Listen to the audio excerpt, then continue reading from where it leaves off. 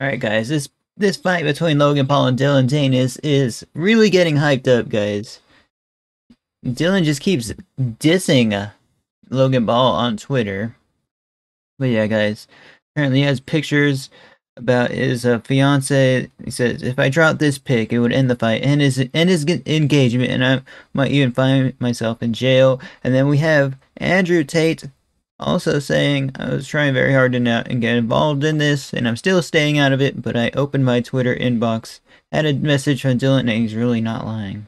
Guys, Dillon has been just unhinged on Twitter about this fight, like, and yeah, he just started popping up on my recommended left and right. Let me know what you think of this.